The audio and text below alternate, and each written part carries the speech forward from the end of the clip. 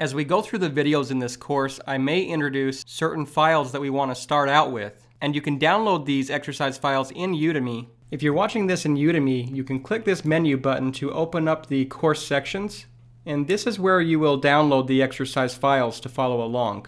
This is what the exercise files folder looks like, and you can see to the very left we have an assets folder. If we double click inside of here, this is where we're going to see all of our images, some text files, and these are things that we're going to import into our projects. But if you're following along in specific chapters, I may introduce a new file at the beginning of the video in the bottom left corner. And if you follow that path, you can click inside of the folder, and this is where the Figma files are going to live if you want to start off with the same file I'm using in the video.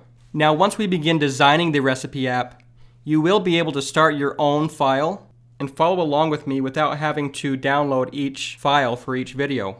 If you do skip some videos, however, I recommend that you start with the latest file inside of one of these folders as you work through the design with me in the video.